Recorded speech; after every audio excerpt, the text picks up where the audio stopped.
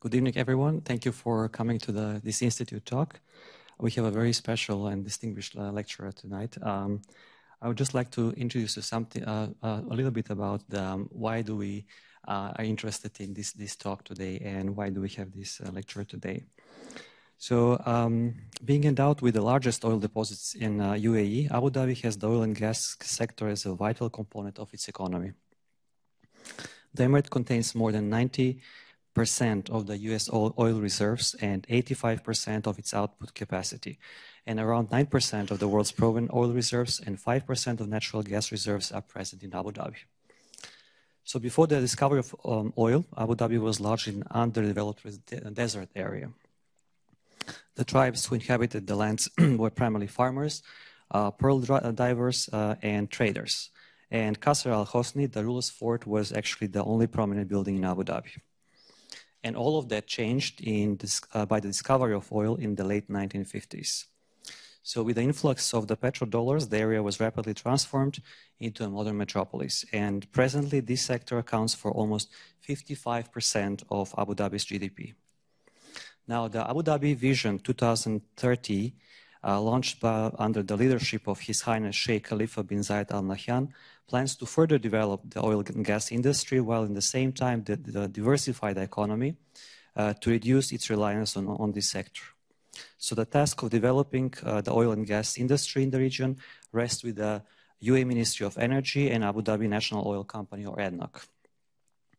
So chemically, petroleum is a natural mixture formed by decomposition of living organisms under high temperature and pressure over millions of years. It is an extraordinarily diverse mixture of mostly organic compounds with a varying chemical composition. In all oil reservoirs, it exists in thermodynamic equilibrium that has been established over millennia. As soon as it is recovered for refining, the change of conditions, temperature, pressure, and composition disturbs that equilibrium and results in a number of problems for the oil industry, such as formation of emulsions and scaling. Better knowledge of the oil constituents would not only provide a better understanding of the origin, but could also help to remedy some of these problems. In Abu Dhabi, the research in oil chemistry is mainly performed at the Petroleum Institute, but since recently, my group in New York University, Abu Dhabi, has also embarked on basic research in petroleomics. So we are delighted tonight to have as speaker one of the most distinguished researchers and a leader in this research field, Dr. Oliver C. Mullins, who is a science advisor to the executive management of Schlumberger. Throughout his career, with more than 30 years of experience, he has made a remarkable contribution and has greatly advanced the oil research and technology. He is known in the oil research community for the Mullins model of asphaltenes, which eventually led to the development of the first equation of state for asphaltene gradients in reservoirs. He also is the primary originator of downhole fluid analysis, which is now utilized around the world. Dr. Mullins has co-authored about 230 publications that have been cited about 10,000 times, of which half are on basic research on petroleum science and the other half are on applications. He has also co-invented 96 allowed US patents, co-edited 3 books, and co-authored 13 chapters on asphaltenes and related topics. For his achievements, he was honored with a gold medal for technical achievement, SP Distinguished Membership Award, and 2 Schlumberger gold medals.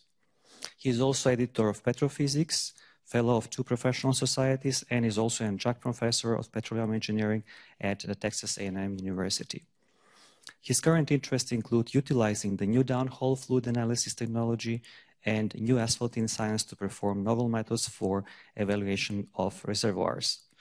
And today he will talk about petroleomics, a fancy name for petroleum chemistry. Dr. Mullins?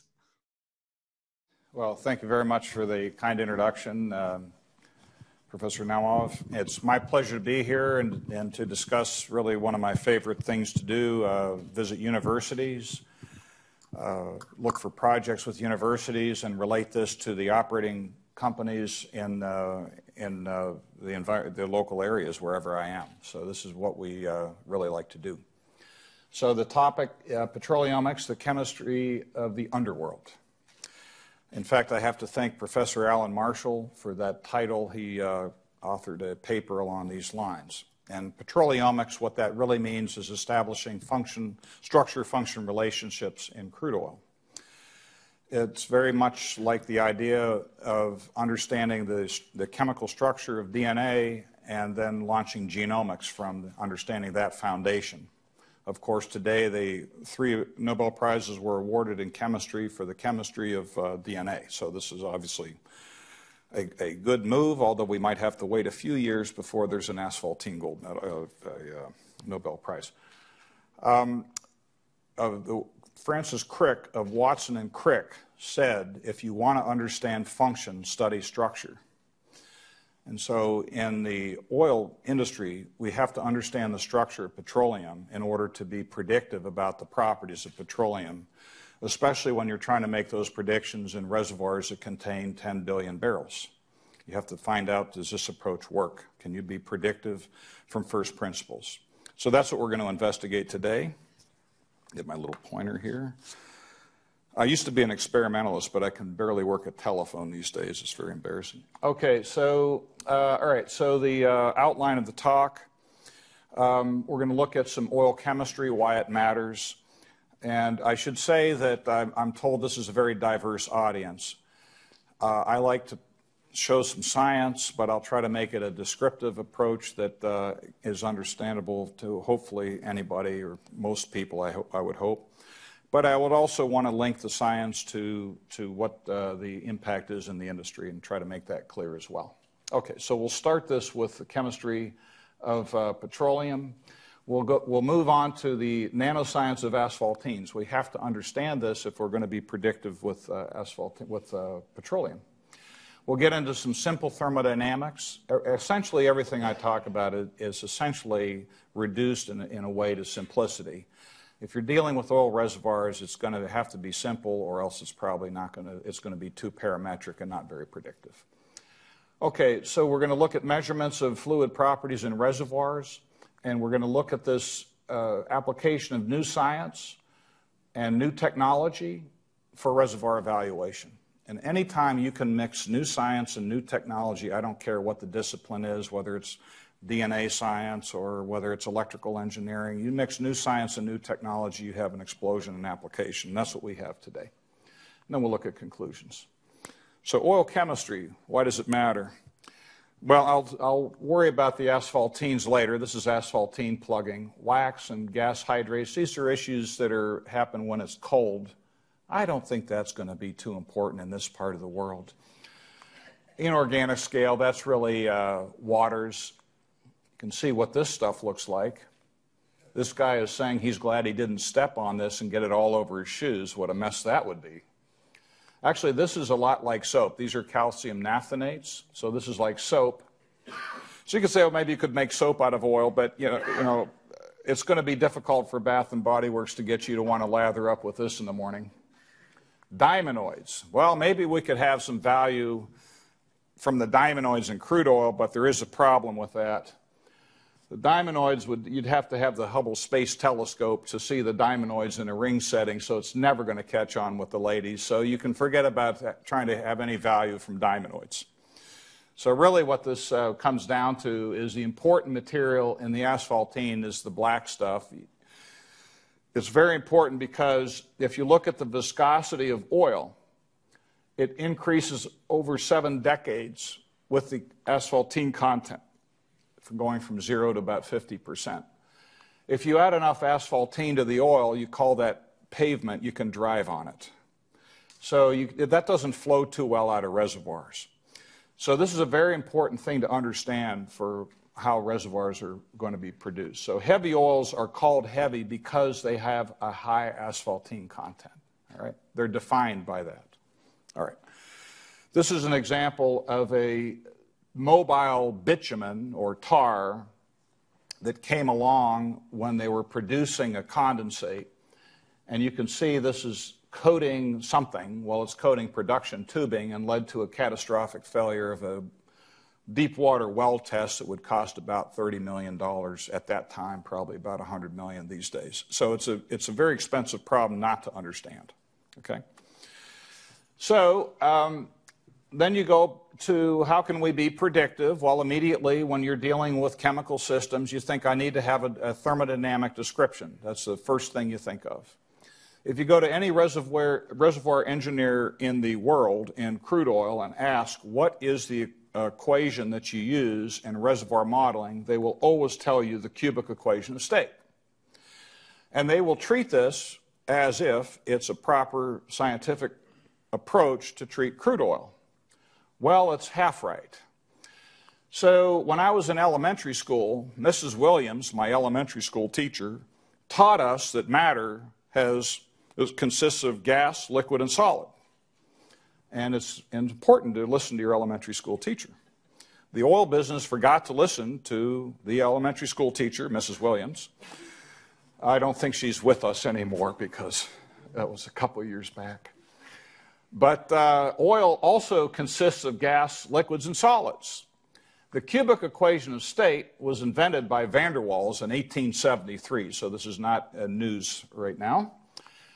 It has the ideal gas law in it if you look carefully, and the ideal gas law is for gas, it's not for solids. It doesn't work for solids. It's not supposed to work for solids. So why is it that the reservoir engineering community is using the cubic EOS to model crude oil to essentially treat the solids? And that's because the petroleum chemists have not solved the problem until about now, what thermodynamic model to use, okay? Why was there no thermodynamic model to handle asphaltenes in reservoirs? Very simple question.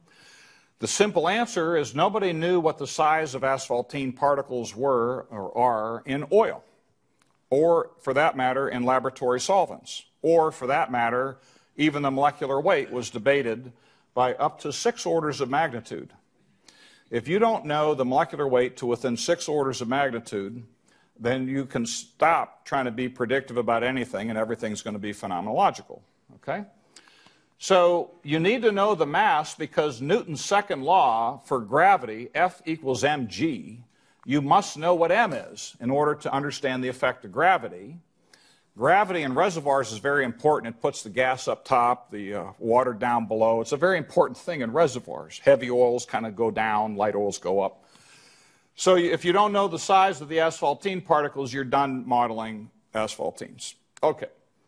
So when I arrived in this industry a while back, there was a prevailing view that asphaltene molecules were giant.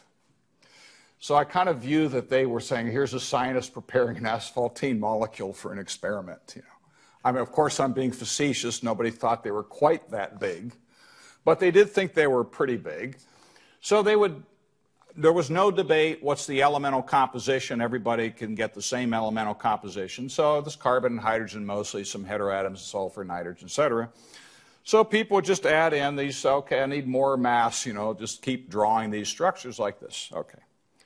And that's the state of affairs when we arrived. And so our perspective is quite different. So the answer I'm giving you now, and I'm going to show how we got there, and I'm going to show how this has been tested.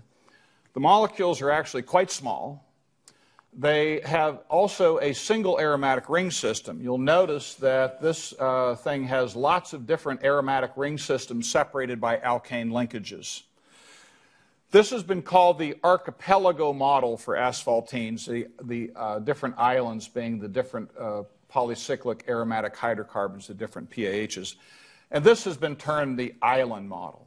So I am a proponent, well, the originator of this particular structure of asphaltene molecules, okay? And again, if you don't understand the structure, you're done modeling the force of gravity, and you can't do modeling of oils and reservoirs. That's a problem. The other thing that happened, these asphaltenes have 2 levels of aggregation. The molecules can stack, so I'm showing this aromatic portion as being this bar here, and these are disordered stack of pancakes or stack of coins, and the alkanes, which are disruptive for order, are sticking mostly out. And so we propose that as the nanoaggregate with an aggregation number of 6 molecules per nanoaggregate, roughly. And then these nanoaggregates can stick together at higher concentrations again and form clusters of nanoaggregates. So it's a two-level hierarchical system of nanocolloidal aggregation. I call this the modified Yen model. I built on work from Professor Tei-Fu Yen. He died the year I proposed this, so I never got a chance to talk to him about it. But he had started modern asphaltene science in the 1960s. So, and then Professor at Stanford, Professor Zaire, renamed the model the Yen-Mullins model. I always like to say I didn't name that model. I can prove it, because if I did, it would be the Mullins-Yen model, not the Yen-Mullins model. But anyway. All right, so, and I like to pay homage to Professor Tei-Fu Yen, who started modern asphaltene science, and that's not an oxymoron. Okay, so when we got into this, the mass spectral results were a big mess. So we decided not to start with mass spectroscopy. We decided to measure the molecular diffusion of asphaltene molecules. So this is a description of that, but I'll just kind of use my hands and wave, which is about all I can do anymore. So my hands represent asphaltene molecules, okay? So the aromatic ring system is the palm and the alkanes the fingers. And you take a dilute solution, so we want to measure the diffusion constant of the asphaltene molecules, because the diffusion constant is going to be large if the molecules are small, and the diffusion constant will be very small if molecules are giant. So what you do, you take the molecule in dilute solution, you send a polarized laser in the lab vertical direction. So then the molecule absorbs a photon, so now the molecule possesses the polarization. If the molecule emits the fluorescence emission immediately, then the polarization is preserved along the z-axis. If, however, the molecule takes some time to fluoresce, and they take all times with a half-life, if the molecule undergoes rotational random walk, Brownian motion, molecular diffusion, rotational diffusion, whatever you want to call it, if it undergoes rotational random walk, then the polarization flips, it changes randomly, and the emitted photon will no longer be polarized in the z direction. If I have an ensemble of molecules all pointing, different molecules represented by the different fingers, if I have an ensemble, they're all initially polarized along the z direction, but then after time, the polarizations all point in every which way, and the polarization, the net vector, decays. So we can measure that. So that's what we did. So that's just showing exactly this process that I was talking about, absorption, rotation, and then emission. Okay? And the emission photon can be in any orientation, so it's random. Okay, so what's the data look like? We found out two things. First off, these molecules undergo rotational random walk at about 1 gigahertz. So these are small molecules. They're rotating very fast. In addition, the small PAHs, the small chromophores, rotate 10 times faster than the big ones. That was very surprising. It was at that point I knew my student didn't make up the data, because he wouldn't know enough to make that up. He could have made them all small, but he wouldn't know enough to make them. So anyway, it's credible anyway. We measured this many times, many papers. So because this is rotating 10 times faster than this one, they can't be cross-linked. So that means there's only one pH per molecule, and that was the foundational study for us to propose the small molecular weight and the island architecture. And when we did that, we were not real popular in the industry, because most people were in the field, most people thought exactly the opposite. Okay, so then after we proposed this model, Stanford decided to weigh in with their mass spec, fix the mass spec problems. The problems with the mass spec, people were volatilizing and getting aggregates, and they're not getting single molecule, and so they would get tunable mass. They didn't know what was going on. Professor Zaire at Stanford, who's a tremendous leader, every time around this year, I'm hoping he wins the Nobel Prize. He could. But in any event, what they do is they use an IR laser they put asphaltene on a surface, and they use an IR laser to desorb the molecules. So now they can desorb whatever they want, as much as they want.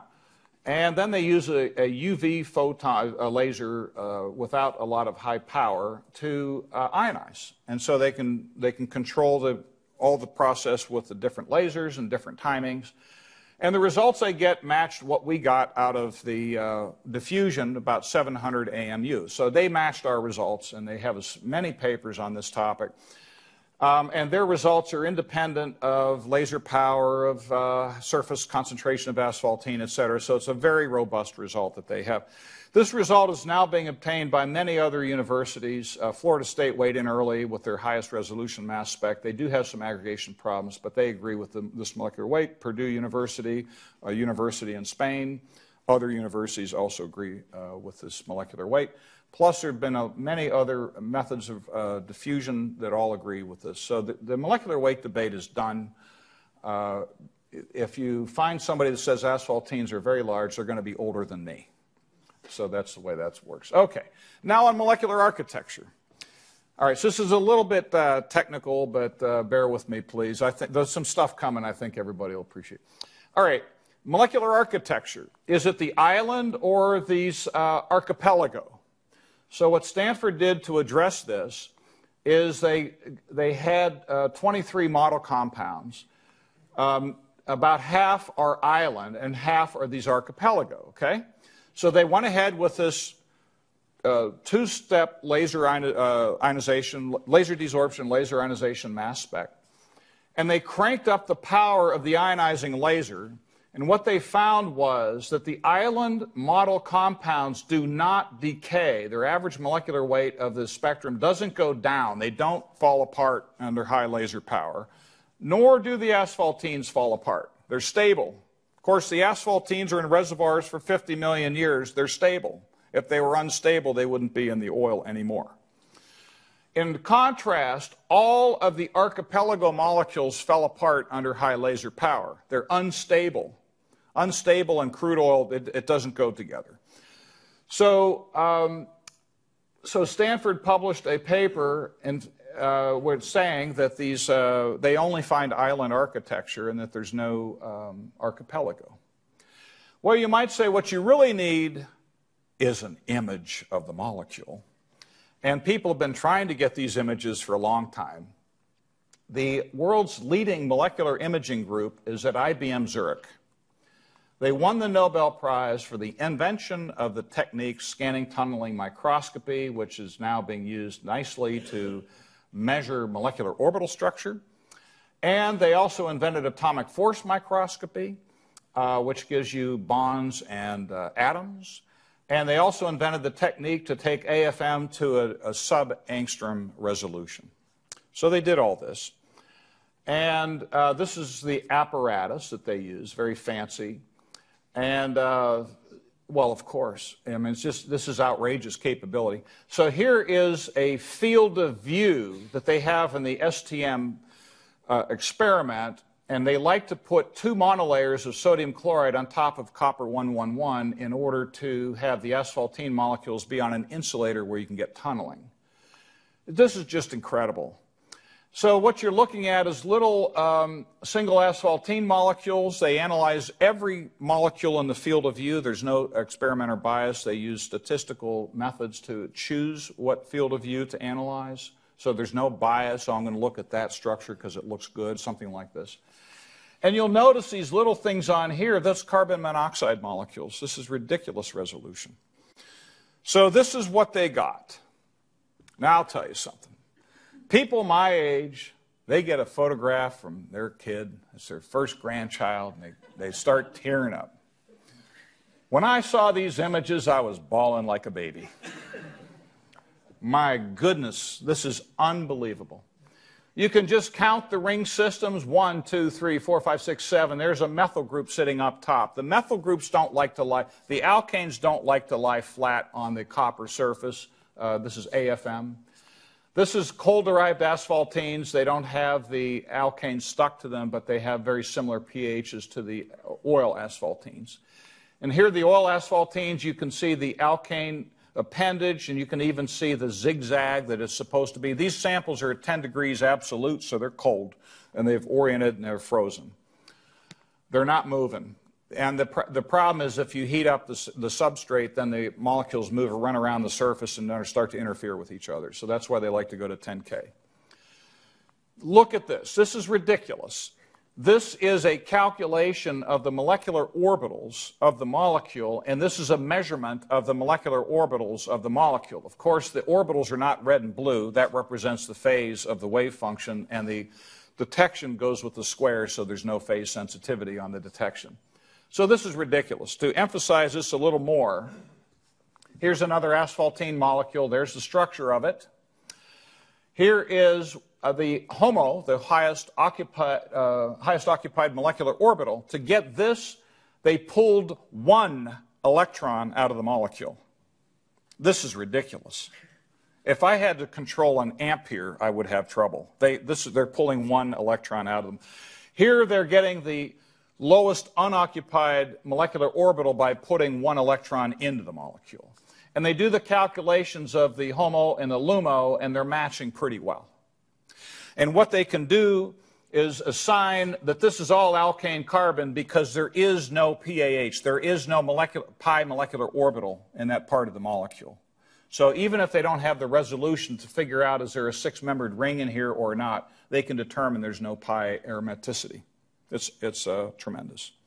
This is, okay, this should have been published in Nature, but the editors of Nature said, you're not putting paving material in my prestigious journal. So I was very upset about this. And they put diamonoids in there, because that sounds fancy. They didn't have my picture of showing that the bride would need the Hubble Space Telescope to, to actually use a diamonoid, but they put that in Nature, or in Science. And diamonoids don't matter, but asphaltenes do. But that's just the way of the life. So we want to rename asphaltenes to something like graphenoids, which won a Nobel Prize, and it will make the lettering green, like it's a green graphene, and then I think we can get into Science and Nature. Okay. So I'm not running through, it would take me 5 weeks to run through a comprehensive asphaltene review. I'm just selecting some key experiments that showed various parts of our little nanoscience model. This is another component. So I've showed you the molecules by diffusion, by mass spectroscopy, and by direct imaging at IBM Zurich. And now I'm showing you the nanoaggregate. So again, this is a clump of 6. What we had proposed in 2010 that the nanoaggregate has an aggregation number of 6. This is a measurement that Stanford did of the aggregation number. Thank heavens they got 6 to 7, and I was so pleased, phew, because if they didn't get that, they're right and I'm wrong. That's the way that works. So there it is. So they got the aggregation number. In order to get this aggregation number, they had to have a very gentle desorption process, and that's called surface-assisted laser desorption ionization. So they get aggregation number, and really the question is not whether it's 3, 4, or 6. The question is whether it's less than 10-ish or 60. So sodium dodecyl sulfate, a standard surfactant, forms aggregates of 62 molecules. And we're getting less than 10. That's the key issue here. Okay, so we got very strong confirmation on this. Now, this is some fun experiments. I just love these experiments. I love all of them, actually. Okay, so now we need to know the concentration at which these aggregates form. All right. So to do that, we're going to use high-Q ultrasonics. So this is ultrasonic spectroscopy. We can measure the speed of sound to within a few parts in a million. Why do you want to do that? Because the speed of sound, U, varies inversely with the square root of compressibility times density. When these molecules go from molecular dispersed in solution to aggregated, the density doesn't change. The density is an integral quantity. But the compressibility changes, the squishiness. The aggregate is quite different squishiness than the monomers. So what you can do is plot the sonic velocity, the ultrasonic velocity, megahertz, as a function of concentration, and there will be a break in the curve where these things aggregate, critical micelle concentration, whatever. So we go ahead and do that on everybody's favorite detergent, Tide. Well, okay, we take the active ingredient, sodium dodecyl sulfate, and you can pretty much see the break in the curve where the aggregation takes place. It's pretty easy to see. And by the way, detergents form a micelle. The blue is a charged group that likes water. It's hydrophilic. The tail is alkane. It's oily. So these micelles, the way the detergent works, the same as soap works to remove oil and grease, is to suspend or dissolve the oil or grease in the interior of the micelle. The exterior is water soluble and it washes away. That's how that works, okay? Well, the asphaltenes are doing something similar, but it's not quite the same. So instead of calling it a micelle, we call it a nanoaggregate. A bunch of colloidal chemists got very upset with this, so we were the first to use this in our paper. So then we used the same ultrasonic technique, and if you look at the velocities, you see that they're really almost the same. So if you didn't have ultra-high resolution on the sonic velocity, you can't measure the break in this curve. All right. So you really need this really superb sensitivity, and there's the concentration at which the 10 to the minus 4 mass fraction, at which the molecules start to aggregate and form nanoaggregates. Okay? So we have that as well. When we published this, it was also not viewed very popularly because everybody thought the aggregation threshold was 10 times higher. What was unknown at that time is that they were measuring the second aggregation threshold of asphaltenes, not the first aggregation threshold. So I was a little nervous when we published this. I had a fantastic student, Gail Andreotta from France, and she did this. And so we published this, and almost immediately it was confirmed by DC conductivity measurements, AC conductivity measurements, NMR, and centrifugation within about 3 years. So I was quite relieved when everybody else confirmed all this. Well, a lot of that work came out of our group as well.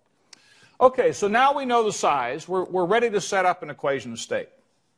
Okay, so what we do, we go to one of the simplest polymer solution theories you can imagine, Flory-Huggins. Flory won the Nobel Prize. His theory is correct.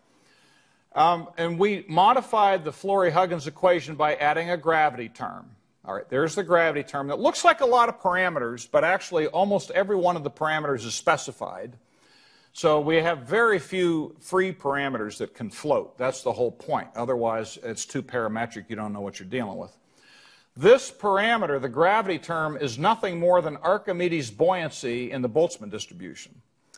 You know, Archimedes' buoyancy was originated when Archimedes had the crown that was diluted gold, and he figured that out by when he was getting into his bathtub and the displacement volume was not right for the crown and all this. That's where he shouted Eureka, I have found it in Greek, all that stuff.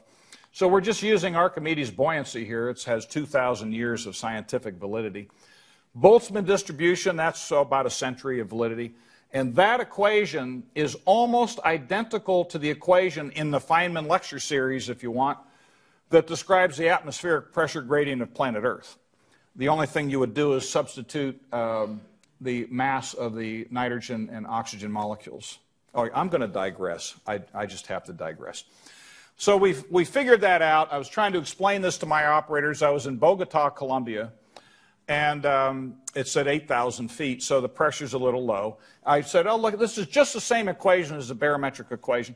So I took my colleague had a barometer on his watch, pressed the thing, and I was off by 2%. I said, this can't be right. I can't be off by 2%. And I realized I was using oxygen, my favorite atmospheric gas, and actually the atmosphere is mostly nitrogen. So when I used nitrogen, then I was getting exact agreement on the pressure in Bogota. But here's the quiz. I'll give you a little quiz. Should I have used a mix, an effective molecule of nitrogen and oxygen for the atmospheric pressure gradient? Or do I have two separate gradients, one for oxygen and one for nitrogen? They don't weigh the same. So that's the quiz. So everybody thinks about it for a minute. So what's the answer? So the answer is it takes about 1,000 years or more, some big number, for the atmospheric pressure gradient of nitrogen and oxygen to set up separately. In other words, if you just mix them all up and allow them to diffuse, it would take 1,000 years or so because you have to diffuse over kilometers. Well, that's fine, but the weather systems mix mountain air from Bogota at 8,000 feet with sea level within a week. So the mixing is much more rapid than the diffusion, so you use an effective molecule of nitrogen oxygen. So there's no variation of nitrogen oxygen as you go up, even into the stratosphere. It goes into the stratosphere. So anyway, it was a funny little offshoot. Anyway, now I'm back to this. So we picked this very simple polymer solution theory. I just wrote a paper how simple this all is. It doesn't look it, but it really is. There's a single parameter to describe the solubility of the asphaltenes that's fixed. And so it's the same for all these oils. And there's a single parameter to describe the solubility of the oil for the asphaltenes, and that simply depends on gas-oil ratio predominantly within a reservoir. And the rest of it is just too small to worry about. These are all fixed parameters. So this is a very simple equation, and we call it the Flory-Huggins-Zuo. Zuo is my lead thermodynamicist, so I put his name on there. My prerogative. Okay, so let's take a look at what we're going to do with this equation state. Now I need to measure the gradients of the oils in the reservoirs, like the Umschafe reservoir. I need to measure the gradients. How do I do that? So after drilling is done, they drill a well to produce the oil. After drilling is done, we put a tool string into the well that goes down and makes a whole pile of measurements. And the measurements are to address important questions like, is there oil? That's a good question. If there is oil, what type is it? Is it gas, light oil, heavy, tar? What is it? How fast can I get the oil out? That's always an interesting cash flow question. How large is the reservoir? That's a pretty important question. These are all important questions. In order to answer, these are not easily answered. Thus, my company, the company I work for, Schlumberger, has been doing research for 50 years or 60 years, whatever, how many ever since we started, to try to get at these questions, okay? All right, so here's a tool string attached to the truck where all the computing is done and the data transmission. So there's the cable, the electrical cable, and of course support cable. There's the tool running from surface down into, there's an oil-bearing sand, and there's a logging tool making measurements. So just typical measurements. You measure neutron scattering because hydrocarbons have a lot of hydrogen, so they have a high neutron scattering cross-section, so there's neutron scattering on the tools. Of course, that'll get water too. Electrical conductivity, because oils are resistive, water's conductive. And gamma ray density. You send gamma rays in there to measure the formation density. If you have a lot of porosity, it's low Z. So, you know, those are typical measurements.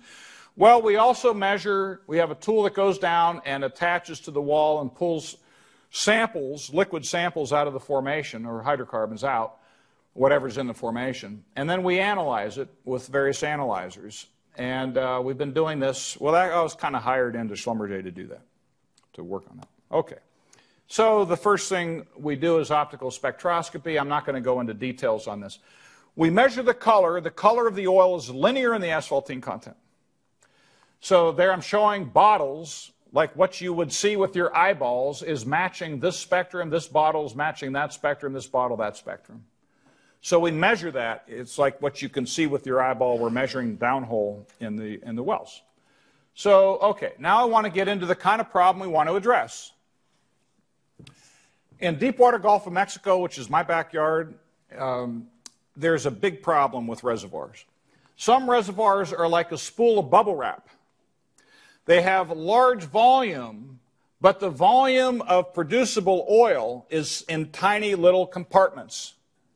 The smallest compartment that we have measured is 600 barrels. And if you have a $200 million well, you're not going to make a lot of money if your target is a 600-barrel compartment. By the way, your production efficiency is only 30% or so. All right. Some reservoirs are like a kitchen sponge, where if you put a hole through it, a knitting needle, that's the well, running through the kitchen sponge, you can produce all the liquids in the sponge. It's all connected. All right? So you have to figure out which one the reservoir is. This is the #1 cause of problems in deep water, and it does impact large Middle East fields as well. So why do you get compartmentalization? Here's an example. Here's a seismic image of salt migration, deep water Gulf of Mexico. I love this. So you can see the layering. These are depositional layers from, this is Miocene down to probably Cretaceous, so 100 million years old or so. And the salt becomes buoyant when it's buried too deeply. There's no compression of the salt. These layers compress, so the salt becomes buoyant and starts to flow like taffy. I'd say like lava lamps, but there's probably 2 people of my age that know what lava lamps are. Nobody else knows what that is. So this stuff starts to flow. Look at the reservoir. Okay, so now I have my formations going up. Well, oil floats up on water, so it's going to go to the high point. So I have oil reservoirs. But look at what's going on to my poor rock. It's being horribly distorted and bent and twisted and tilted, so it can easily fault and fracture. All right? So these are the kind of things you run into all the time in reservoirs and with any sort of activity of tectonic activity or salt migration. So here's a reservoir. They had a sand shale sequence, is what the gamma ray log is showing. But look at the color. So we measure the DFA. We go down with our downhole fluid analysis, measure the asphaltene content. We find more asphaltene in this top sand, less in the middle sand, less again in the bottom sand. So we tell the reservoir, the reservoir team, this is not looking too good because the asphaltenes are dense. They sink, they don't float. So if there's more asphaltene up here, it means there's a barrier. There's a seal. That you don't have one big tank, you have lots of little ones. And the pressure measurement was showing that these are not connected, so the whole thing is horrible. It's horrible. So the operator abandoned the reservoir. Instead of trying to produce it, they plugged and abandoned the well. So this cost them probably about $100 million to get the bad news. Okay, here's another reservoir. What I'm showing are the upper and lower surfaces of the reservoir. This reservoir is at 24,000 feet. It's under 4,000 feet of water. It's under 2 miles of salt, about 3 kilometers of salt, where the seismic imaging is not good at subsalt. And so these are the wells. So each one of these wells in the Gulf runs these days maybe $200 million.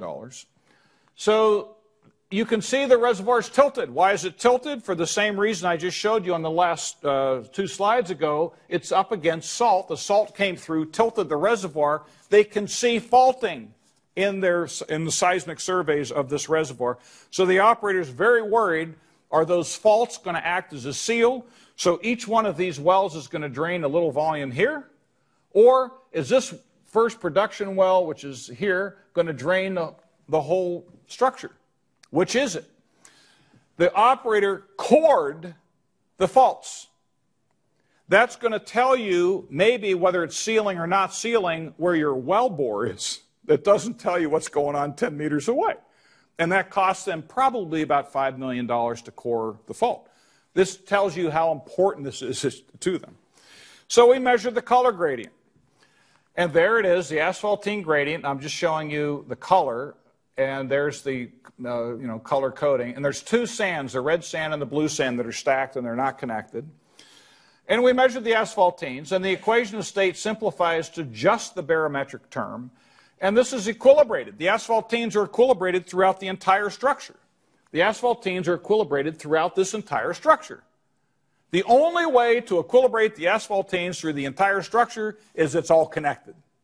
So we told the operator, they told us, no, you're wrong. Then a year later, they said, no, you're right. They had no data to make any assessment. They put it in production, and everything we said about connectivity is correct. And production is the ultimate arbiter in this neck of the woods. We did also have this green sand that's not connected, and that also looks to be the case from the operator analysis. You cannot have tea color here and at the same depth coffee color here and all equilibrated and connected. It can't be. So that's not connected. So we're getting the connectivity profile of the reservoir. Okay, this has now been done by these operators, published from condensates, volatile oil, black oil, high GOR, low GOR, black oil, heavy oils. It works over and over.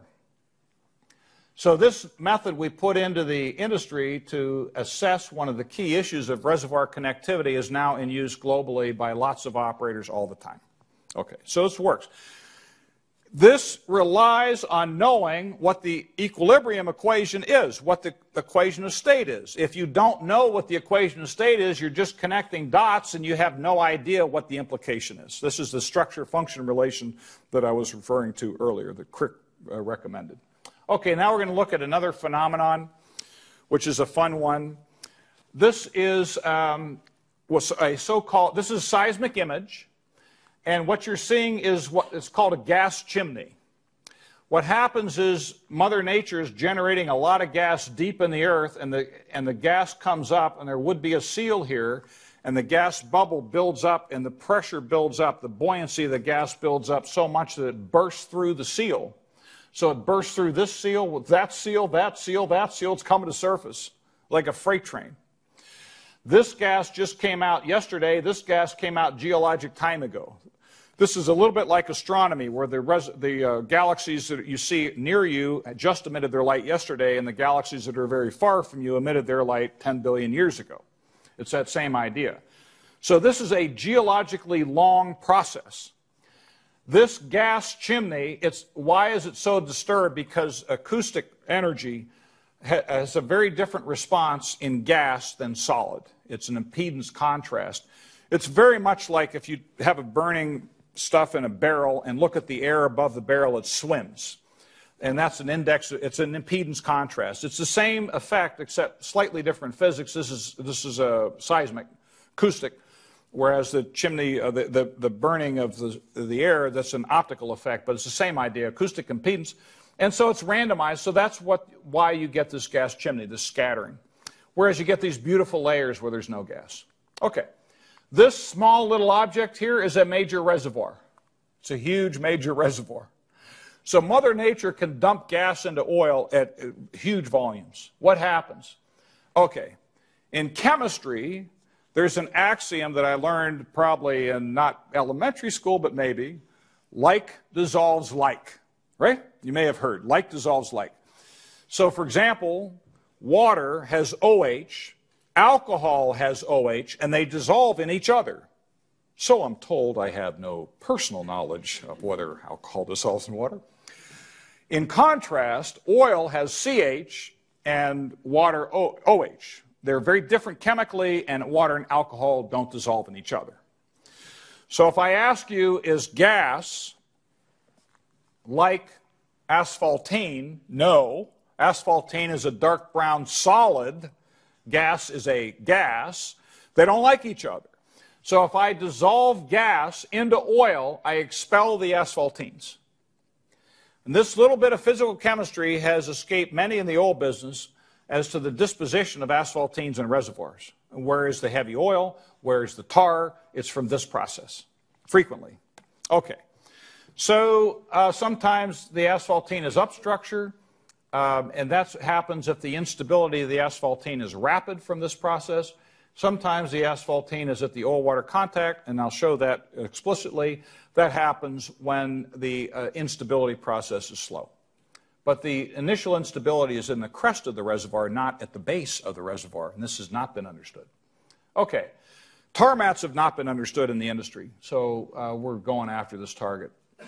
Okay, so I like to say that I'm going to show you some physics and that I have enough physics background to justify that I can do this. I can prove I have enough physics background because only a physicist would represent a reservoir as a rectangle and not even be embarrassed. I'm not even embarrassed about it.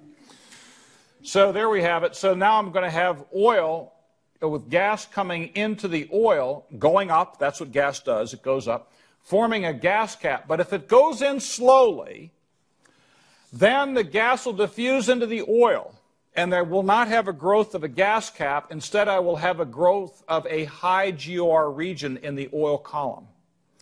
So I'll have high solution gas. GOR is gas-oil ratio. I'll have a lot of gas, like a Coca-Cola, a lot of gas dissolved in the liquid. If I have high pressure, which reservoirs are high pressure, and gas diffusing in, I'll get a lot of gas dissolved in oil. That gas will expel the asphaltene. Okay. That will drive convective currents. I will get an enrichment of the expelled asphaltenes toward the base, diffusing down, and they will enrich, becoming high density. We have equations showing all this, but I won't go into the equations. And I can get these convective currents that will flow to the base of the reservoir, dumping asphaltenes to the base. This is extremely common in the Middle East, and it's an unknown mechanism to, I would say, almost all the operators in the Middle East, of having heavy oil and tar at the base of the reservoir, from this mechanism. Okay, and I'm dying to do a project here. We just did a big project in Saudi, and this had exactly this process take place. So, and then prove it in about 10 papers, and all the chemical analysis, blah, blah, blah. So if you have this convective current continuing, if you have the gas going in and you have these convective currents, you can get enough asphaltene into the oil at the base that you exceed the solvency capacity of the oil for asphaltene, and it'll flocculate. It'll undergo precipitation. Okay, so let's look at reservoirs. This is a famous reservoir from Shell, Deepwater Gulf of Mexico. Famous because this series of bottles is from the reservoir. You can see the asphaltenes are absent from the top of the oil column, and they're present at the base. The first time Shell showed me this column, I thought I would, literally, I thought I would die before we could model this column of oil. However, I underestimated my life expectancy because we're now able to model this.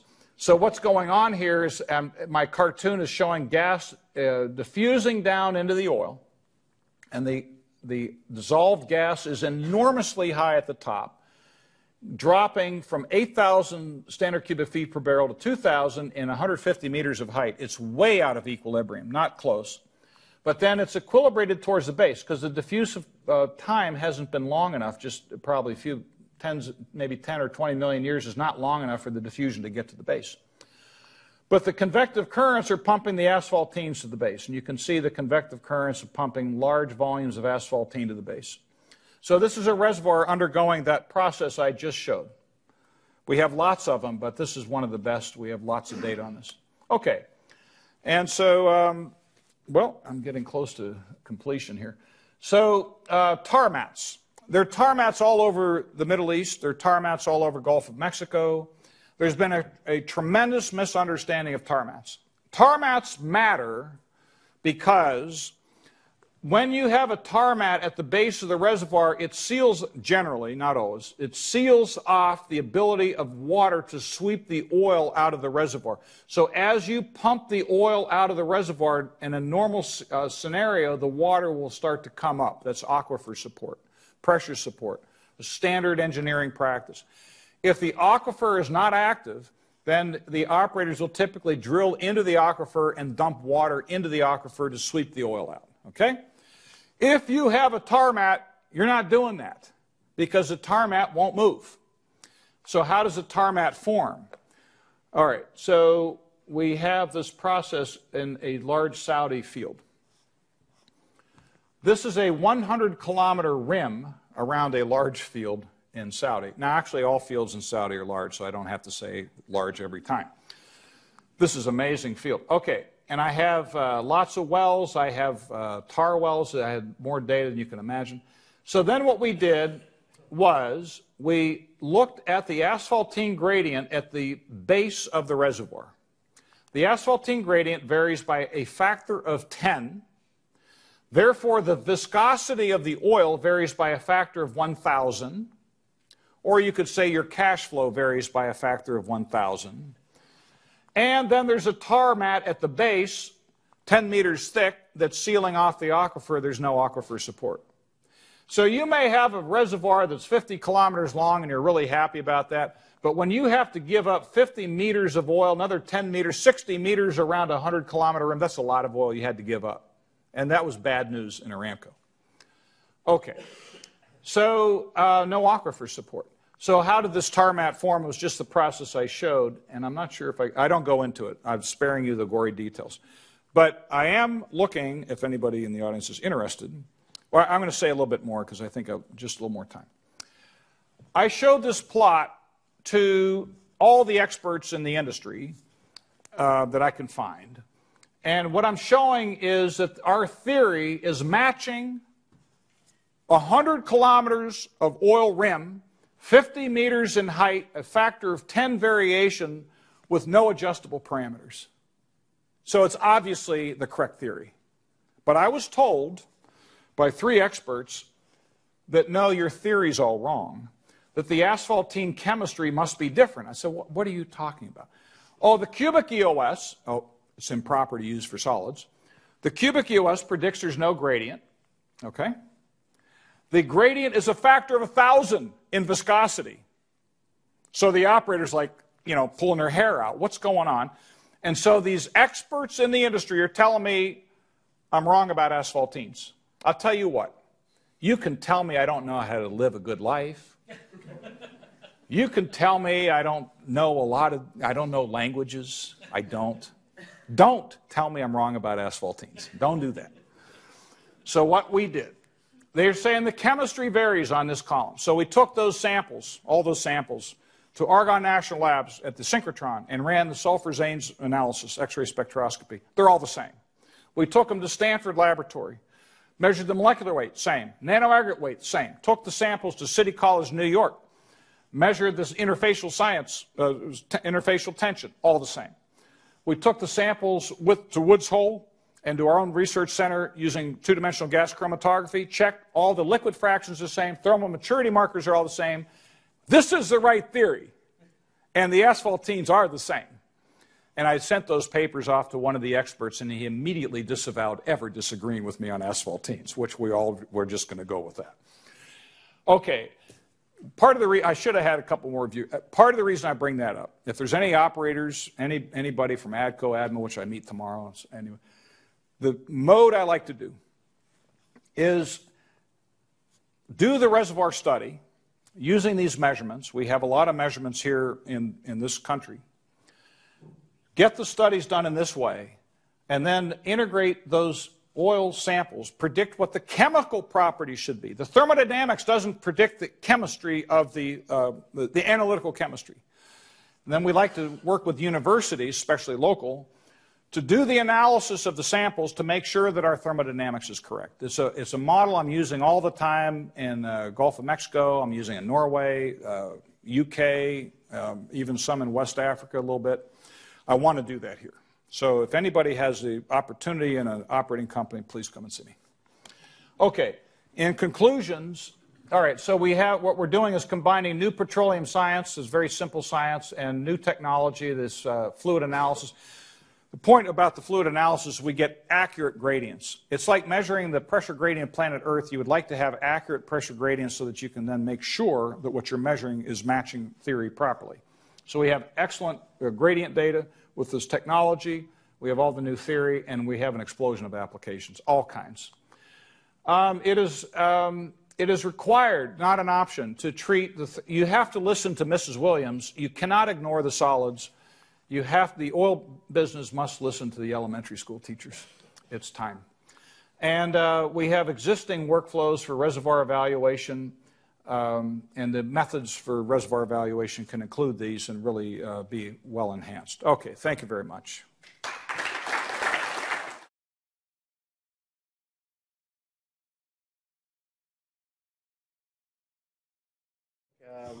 My name is Saeed Al-Hassan. I'm an assistant professor at the Petroleum Institute.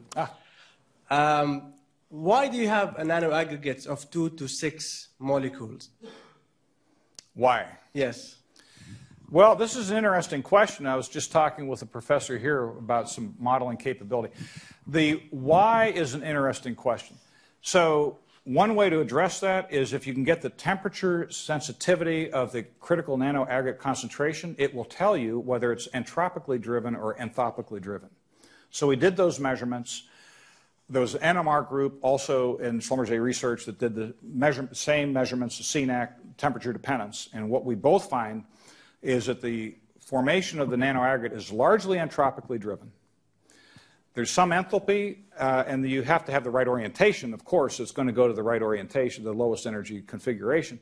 But the driving force is predominantly the solvent entropy goes up more than the asphaltene entropy goes down when the nano aggregate forms. Why does it stop at 6? According to me, if I read my papers, the alkanes, okay, so what you have is these sticky aromatic sheets, and they're like flypaper. They stick. And then you have these alkanes that are getting in the way. So when you stack 2, now the alkanes kind of repel each other, and they see in NMR, you have restricted diffusion in NMR. They see this right away when they get the aggregation. So they have restricted diffusion. So they kind of repel. So I can get 2, no problem. I can put a 3rd one on there, a 4th, but before too long, it's like a porcupine. it's got needles sticking out everywhere, and it's like, uh-oh, next molecule comes in, and it's like, I think I'll start a new one instead of trying to get past the porcupine quills to get towards that pH. So that's what we think is dominating, and I'm trying to get people to look at this from a modeling standpoint because some of the asphaltenes have much less alkane and their properties of the nanoaggregate change a bit, so we're looking at both. We always look at both. In addition, the second level of aggregation is nobody's worked out, but Walter Chapman, one of the leading theorists in the industry, tells me that he's pretty sure it's entropically driven as well, and that it should stop at a small size. I didn't predict that. I had to see it, measure it. I did predict from the molecular architecture, I was sure that these nanoaggregates wouldn't go past about 6. So I was thrilled when Stanford measured 6. Yeah. Have you tried to use microorganisms to degrade the asphaltene? Or have you considered using this? That's an interesting question. The biggest deposit of asphaltene is in the Athabasca bitumen. About 2 trillion barrels of this bitumen, which is 15 to 20% asphaltene, something like that. The world's oceans hold an equivalent amount, dissolved. It appears. So according to the geochemists, the last I checked, the world's oceans are loaded with asphaltene that have been functionalized with carboxylic acids from biodegradation processes. And once these things get into the oceans, they just they hang around for long times. They're found in very high concentration in so-called brine pools at the floor of the ocean. The floor of the world's oceans, they have these brine pools that are much more saline than the ocean. They don't mix well. And they're loaded with these asphaltenes that have been functionalized with carboxylic acids from biodegradation. We have a lot of studies involving biodegradation. The bugs, the microbes eat alkanes first, and then, N-alkanes first, then branched alkanes, cyclic alkane. By the time they're done with all that, it's like eating shoe leather to them to start working on the asphaltene. So they don't like it much. They leave a lot of it. It takes a geologic time. But yeah, this is the problem. If you ever made a bug that liked asphaltene more than alkane, I wouldn't put it in my reservoir because a little mutation happens and he's back to normal eating the N-alkanes and leaving the asphaltene. So I'd be worried and biodegradation takes place only at lower temperatures than about 80 degrees C. So shallow reservoirs typically are being subjected to biodegradation today, and they're eating the good stuff and leaving behind the paving tar. Thanks, Professor, for the very interesting yet very technical presentation. So these Italians fooled us in Egypt or what? What's that? The Italians fooled us in Egypt? Oh, is it not that big? I shouldn't say it. They have a big discovery, but biggest is Qatar. Uh-huh. If they have a blowout in Qatar, the earth is going to go, like the... So how big are the reserves in the Egyptian invention? The Qatar North Field is 1,000. No, I mean, how big are the reserves in Egypt? The number I heard was 30 TCF, which is huge. Uh-huh. And I could be wrong on that number, but biggest in the world is over 1,000 TCF. No, they said one of the biggest. They did not say the biggest. Well, okay. Yeah, it's big. Yeah, they said one of the But biggest. Bolivia is 80 TCF. I mean, 30. If it's 30, it's big, and this has to be proved up anyway. Okay, and what are your expectations for the prices for the coming couple of years? not the natural gas, the oil. No, I'm sorry. Say. Expectations of the prices? Oh. I heard a marketing expert, I won't say what company because it would be an embarrassment for me. And last year he said, you remember what I told you the previous September, the previous year? Everything I said was wrong. And he said, last September, he said, now we're projecting price stability for as far as the eye can see. The next day, whoosh. And he's a marketing expert hanging with everybody. So we figure whatever he says, put a -1 in front. So we're a little worried because he said the prices are going up. So, oh no, we're in trouble. No, I don't know. I will say that what's very interesting to me, everybody's watching these American producers and the unconventionals. And they know how to squeeze oil out of that rock. They had to stop drilling so much, right? And my view on that is if the price goes up, they'll probably be right back in business tomorrow. They go bankrupt, that's okay, and then we'll wait for the price to go up $5 a barrel and then right back. This is my expectation. The unconventionals, well, you can look, there were two majors that got out of the U.S. unconventionals because they lost billions. So to me, the lesson in the unconventionals is that the small companies are very agile and can make money in this very difficult market, and if you have a large company, it can be difficult. And so I think that's impeding the unconventional market in other countries that have large NOCs. Algeria, you could say, they have huge reserves. What I hear about Argentina, same thing, huge reserves. So we'll see how this all plays out, but I think it's really changed, fundamentally changed the oil business forever, these unconventionals. Can you use microorganisms to dissolve the tar? Or? Well, that's possible. They use microorganisms. You know, when there was a big blowout in the Gulf of Mexico that we don't like to talk about, and a lot of oil went into the Gulf, but actually a lot of oil is going into the Gulf every day from natural seeps. The bugs love oil. They eat it right up. They, however, like to eat the dessert, maybe the main course, but they don't like to eat the tar. It's really difficult. So it's the last stuff they eat. And you might be able to bioengineer a bug that likes aromatic ring systems. But, you know, if you look at coal, coal is devoid of the sugars, the polysaccharides, the cellulose. If you look at coal, you don't find cellulose. The bugs ate it. What remains is the resin, the aromatic. It's aromatic and other stuff in there, the hydroxyl groups that are not so digestible. So coal is the residual of what the bugs really don't like to eat too much. And this is another example of the same thing. So you can pave roads with tar, and it can be in any environment, in a rainforest, whatever, and the bugs they just don't eat it. So it's not something that's going to happen too rapidly. Otherwise, we'd have to have concrete paving everywhere. Thank you for your question.